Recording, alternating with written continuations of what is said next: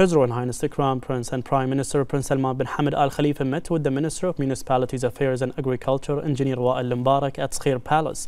His Royal Highness emphasized the prominent role of Bahraini professionals in implementing the various development plans, programs and initiatives to achieve the visions and aspirations of His Majesty King Hamad bin Isa Al Khalifa. He underscored that the kingdom has abundant national competencies within Team Bahrain, which contributes effectively to supporting global development efforts that furthers the kingdom's international standing across all fields.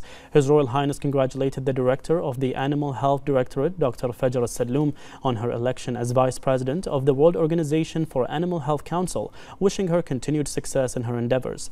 He highlighted the significance of the livestock, agricultural and marine wealth sectors and his commitment to support this sector by implementing plans and initiatives that contribute to enhancing food security and achieving the kingdom's goals.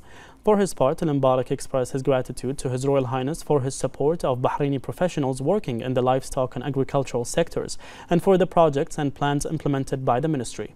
He stressed that the ministry would continue its efforts to achieve the advancement and development of the kingdom.